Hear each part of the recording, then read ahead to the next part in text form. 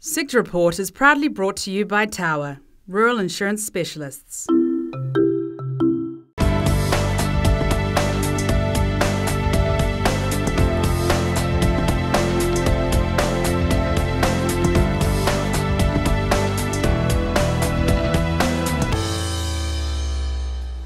Welcome to Tower Sector Report. I'm David Beatson, and this week we're digging around the very foundations of agriculture, fertiliser. And it looks like farmers are ploughing profits back into their paddocks this spring. But spring seems to be sort-out time in the pip fruit sector. We check out why. Well, over the last week, Fonterra has delivered good news to dairy farmers about its payout forecast for the 2012 dairy season.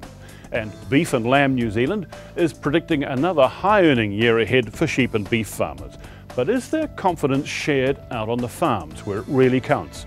Well, the answer lies in, or rather on, the soil at this time of the year. One of the best gauges of farmer confidence is fertiliser application. So our Rural Affairs correspondent Drew Chappell has been checking out the barometer. Spring is well and truly here. The season of growth and new life, be it lambs, calves or grass. The weeks between September and December are traditionally some of the busiest in the farming calendar. With so much growth and usually some helpful spring showers, it's the ideal time for most farmers to give their pasture a little helping hand in the way of fertiliser. The early spring period is where the value from increased grass is at its greatest. So if you have to provide animals with feed from imported feed, it's at its most expensive. So using fertiliser to boost feed that's generated on the farm is the most profitable time is now. And probably the only way to do that in a short-term period, like in a matter of weeks, is to use nitrogen. So tactically, that's why farmers use nitrogen this time of year. You know, the inputs are more like 10 to 12 cents in terms of the cost of nitrogen, but the economic returns are 30 cents or more. So they're basically doubly, tripling their return on investment. The country's largest fertiliser company, Balance Agri-Nutrients, has been in the New Zealand farming scene for more than 10 years now, though its roots can be traced back to the middle of the 20th century.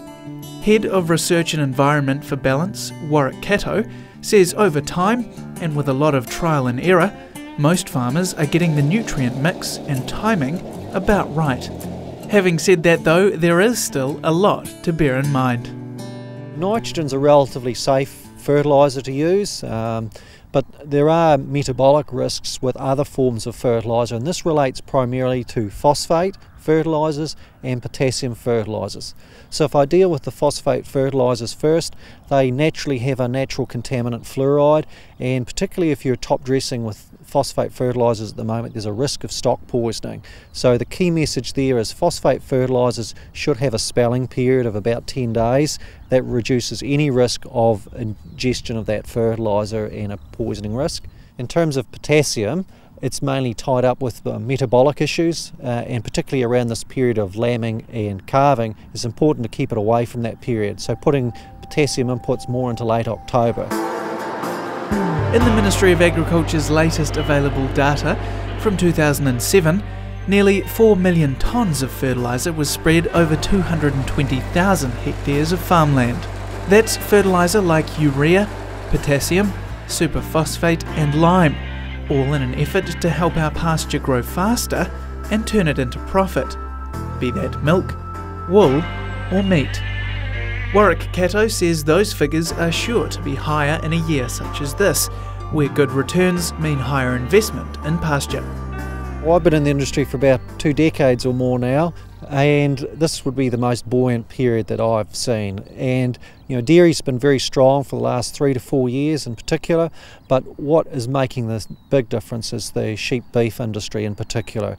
And what we've seen last year is very strong demand for fertiliser from that sector, and we're expecting that to increase, particularly once people get some certainty about returns. Returns are forecast to be very good, but at the end of the day, farmers I think are waiting to see the money in the bank, and once that happens, we're expecting a very strong autumn demand from the dry stock sector.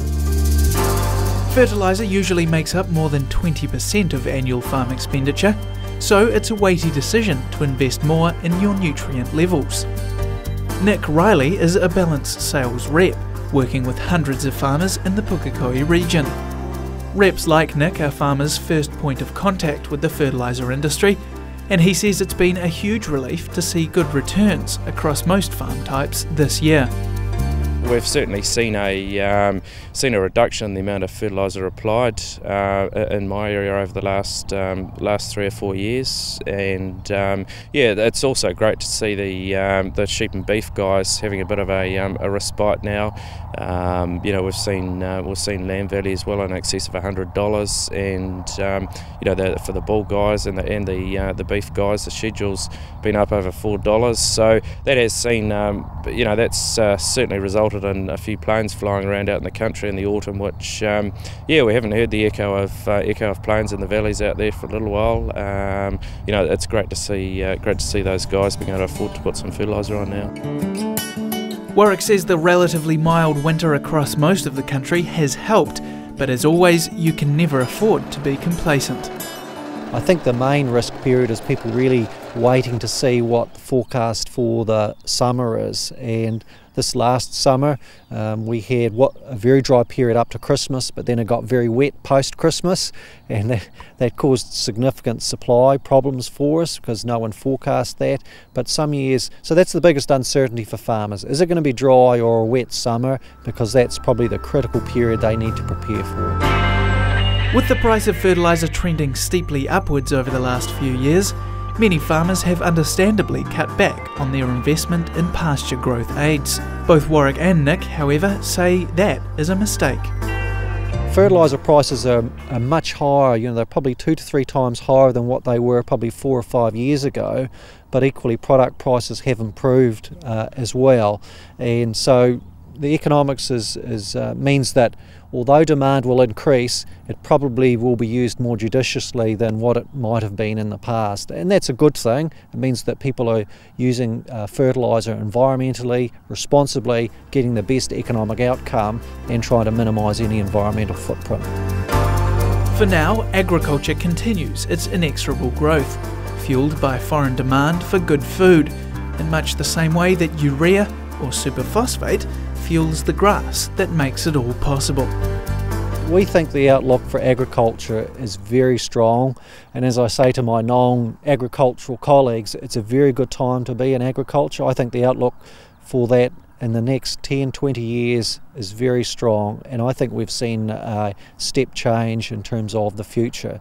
And so for us, it's very exciting. It means it drives innovation, and I think it's all good. Drew Chappell reporting. Well, if there's good news for farmers, it's good news for the fertiliser companies. But does it work the other way round? We'll find out next on Tower Sector Report.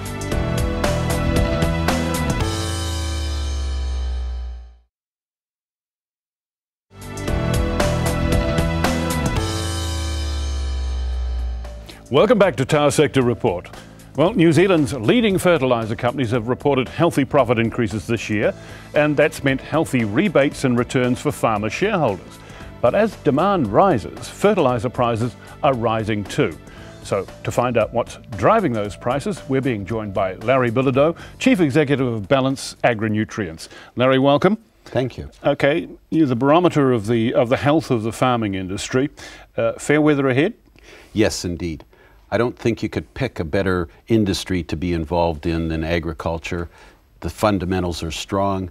I'm sure we'll see our ups and downs over the next little while, but generally the direction is positive, and it'll be a good year, and it'll be a good year for farming. Plenty of fertiliser going down. There is a lot of fertiliser going down. Any indication as to how much more than, say, last year or the year before? It's early to call. We usually work on a financial year that starts at the beginning of June, so we're only 3 months into it. Weather has a lot to do with the performance in the first 3 months, so that's about a typical start to the year. It's been a soft start. It has been a soft start. Absolutely correct. All of the indications we're getting from farmers, though, is that their fertilizer purchases will be strong. They will be buying what they need to buy. You've got the dairy sector doing well despite high dollar. They're holding their forecast payout, and you've got sheep and beef just looking marvelous right now. So we're quite optimistic about the spring season. Well, let's turn to the other side of the equation. Your capacity to hold prices. You held them through last autumn. What's the price trend going to be from here on? We will be increasing our prices this week on 2 or 3 products, not key ingredients. Superphosphate is the biggest demand fertilizer in New Zealand by a huge margin. We'll hold the price on that, but some products like urea, DAP, we will be increasing the price. Not a lot, 3 to 5%, but international prices are driving that.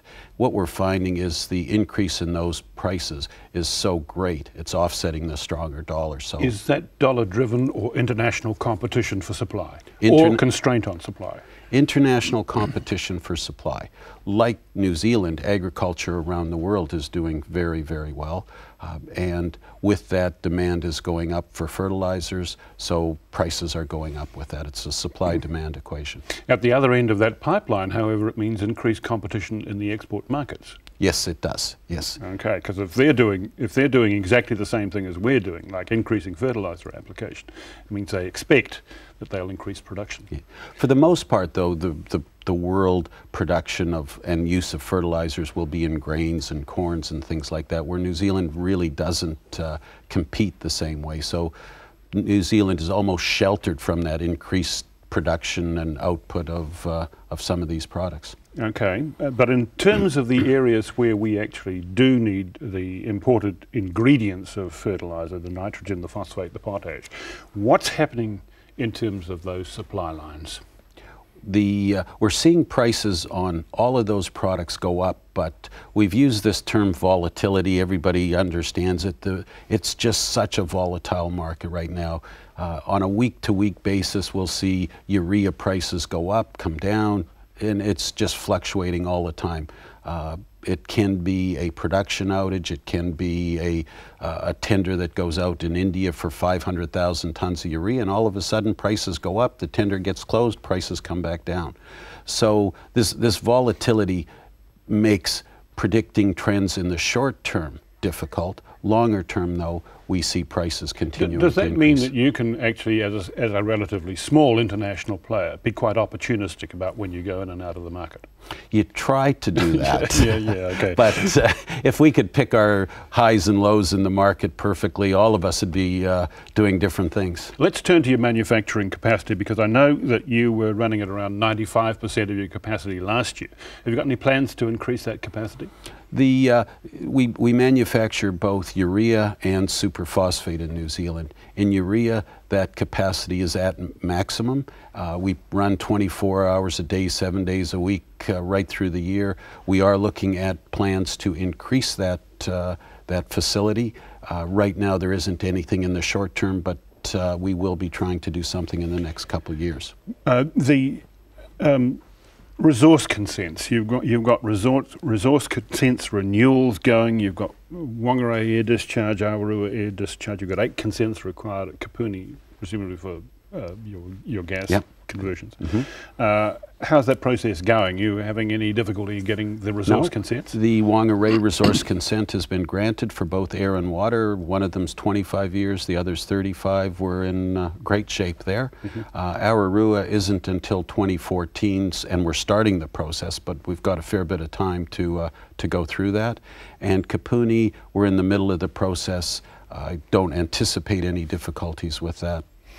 But just in the middle of the process. In terms of your distribution, which is the next leg of the double, it was expanded last year. Is that development going to continue again this year? Will you be doing more distribution development? We pretty well have all of the holes in our distribution network filled now. A couple years ago, we bought the majority shareholding in Summit Quinfos. They had a network throughout the country. The last couple years, we've been I guess rationalizing that. We've shut down some stores. We've picked the best out of all of the facilities. There's a bit of work to do in that, but really we're in pretty good shape. Yes, it's a tidy up, exactly. Okay. Just shifting to another area, the steps you're taking to support farmers growing production and in achieving a lower environmental footprint at the same time. How's that process going? And what's the will of farmers to actually take this environmental message aboard? dealing with the environmental side to that question first, we find that most farmers understand the need to improve their environmental footprint.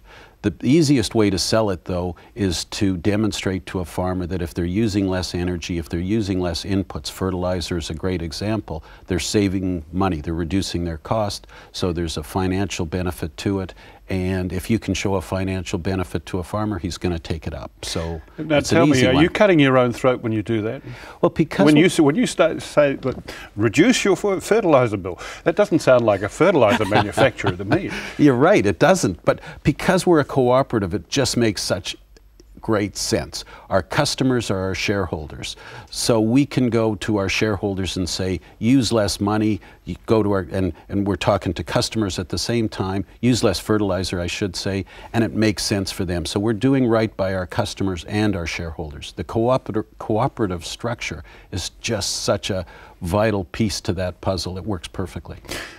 Larry, ETS, the emissions trading scheme, is that impacting on your costs, say through your fuel bill, your gas bill, your electricity bill, your heavy consumers? How is this actually affecting you? It certainly does have an impact. All of our fuels, electricity have gone up as a result of the ETS. It isn't significant at this point in time, but if carbon prices continue to go up, it will become more significant. Our facility at Kapuni is a large user of gas. The cost of the gas will have an ETS component on it. Right now we're shielded from a large portion of that, but over time that will continue to go up and it will be significant in the future. A quick final comment on one debate: animal nutrients versus plant nutrients. Now, I know you've been doing some diversification. Mm-hmm. Where do you think the future lies? We use the term total nutrient management, and it actually just works. Again, it's a perfect concept.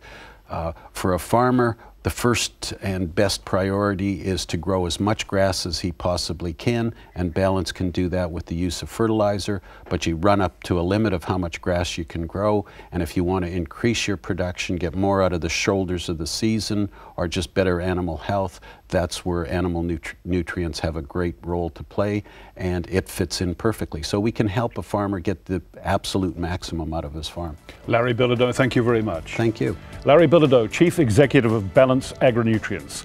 Coming up, what's going on in the pip fruit sector's sorting sheds? Stay with Tower Sector Report.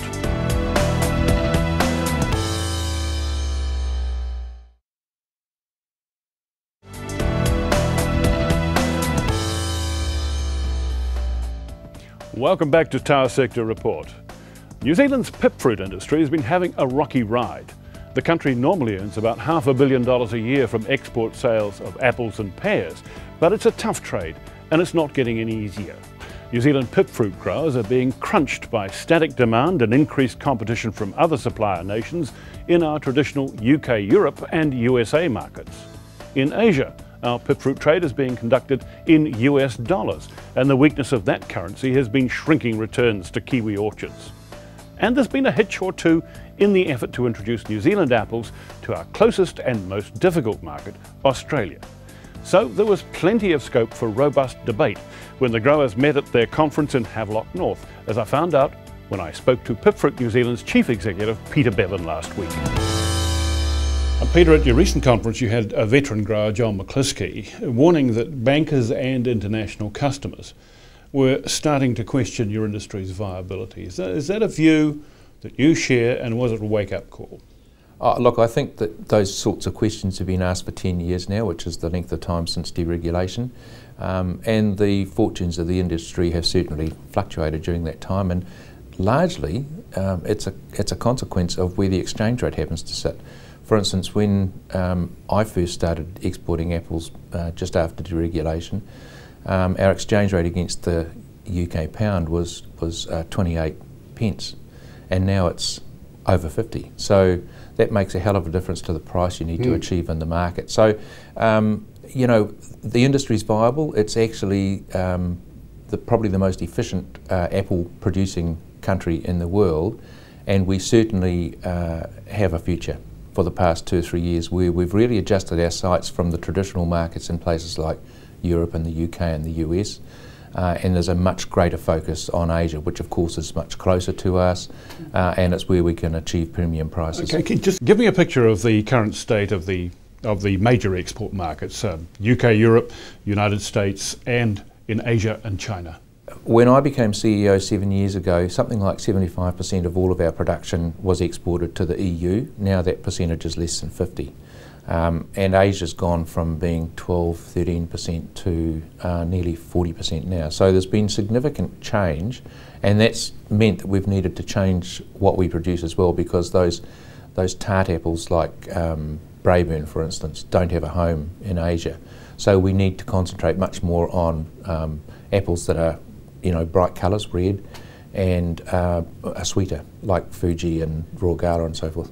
In Asia, it's a fixed price market, so you negotiate the price before the fruit leaves. And therefore an exporter negotiates a price, he can talk to his supplier, they can agree on what the price will be, and if the grower's happy with the price, then the fruit will go. Whereas in Europe it's a consignment market, so the fruit's sent 35 days on the water, and it's sent to an importer who then negotiates the price 2 months down the track. So there's much less certainty in our traditional markets, which is another reason why the Asian market's attractive for us. I've seen no evidence at all that there's going to be a change away from trading in US dollars. It's just the way the business has always been done. But the Asian markets hold a real future for us, because there's growth rates up around 10% annually, and there's an increasing middle class who want to buy imported apples because they see them as safer, and they see it as a status symbol. And also there's a huge growth in Western style retail formats in those countries. Well, the new trade, the Australian market, seems to have got off to a bit of a bad start, with one of the early shipments being rejected by the Australian biosecurity authorities. Are things settling down now that we're into it? Well, in actual fact, it's proof that the system works. We have Australian inspectors out here, and they do pre-clearance inspections. They look at 600 fruit from each lot that's put up, and the fact that they've found an actionable pest indicates, in fact, that the system works. So the Australian industry. But to be quite clear on this, that pest had never left our border. Yes, that's the point. The Australian industry has no risk from this, because the rejection has happened here in New Zealand and the fruit's been sent to other markets. Well, you've got the South Australian government actually talking about imposing quarantine zones around their apple growing districts now. What's your attitude on that? Yeah, the New Zealand industry is just quite bemused by the response across the Tasman, and it's almost as if they've become to believe their own myth about the risks that fire blight might present to their industry.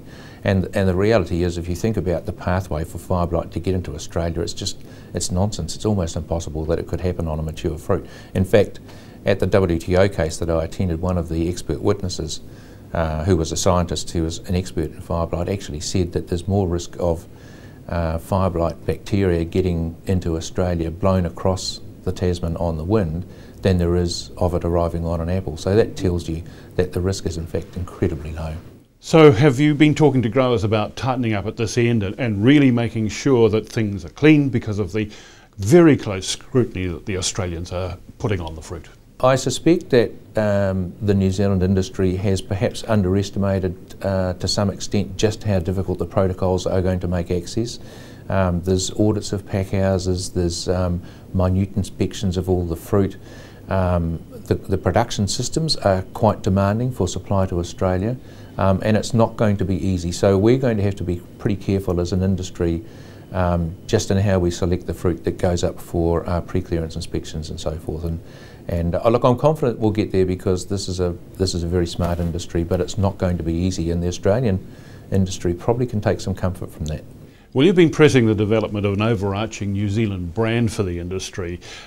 Given the robust debate that's been going on, can you see any progress being made?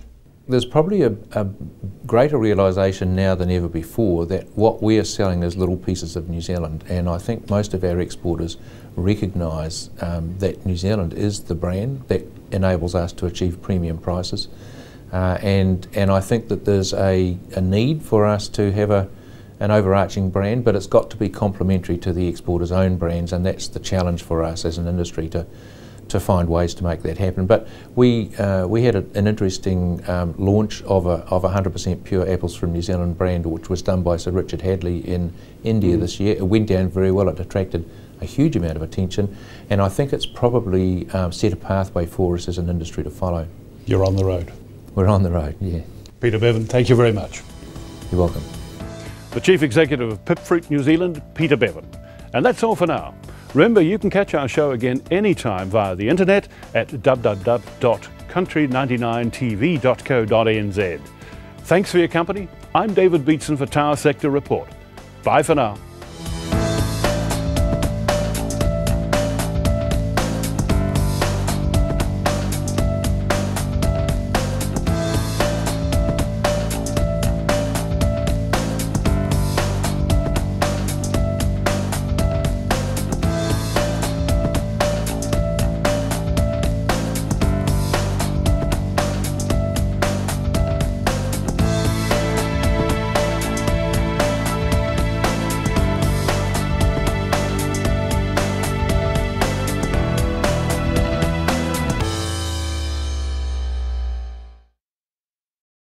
Sector Report was proudly brought to you by Tower, Rural Insurance Specialists.